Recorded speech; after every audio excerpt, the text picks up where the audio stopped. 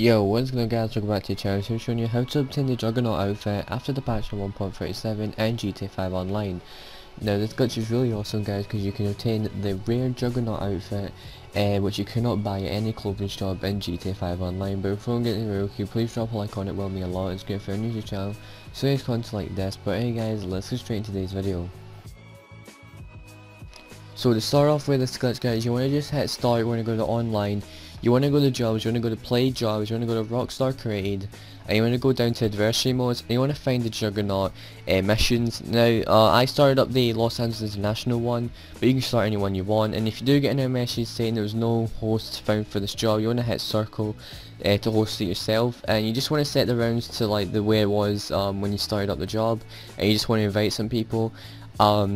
Now you want to be host of this because you won't. You want to be the Juggernaut. Sometimes you will not be the Juggernaut if you're host of it. But as you can see here, I was the Juggernaut here. And once you do get into the job, guys, you want to find somewhere where you can like hide out so you don't get shot at or anything like that. I do recommend doing this with friends and everything like that, because it will be the easiest and they will protect you and everything like that. But you want to just pull your interaction menu up, and you want to go to style, and you want to go down to helmet visor, and you want to spam on this with a D-pad for around about 10 to 30 seconds. You just want to do this for 10 or 20 seconds or 30 seconds, and then once you do that guys, you want to just go and hit the play yes button, and you want to go down to apps, and you want to just start up an app that suspends your application.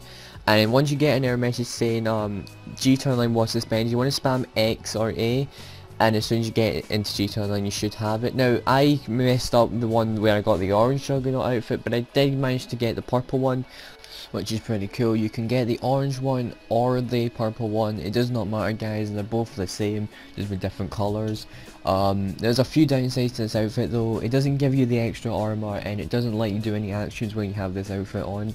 That's why I was trying to do it right now in the interaction menu, but it wasn't working for me. But I do hope you enjoyed this video, I hope you did find it helpful. If you did, make sure you do drop this video a like.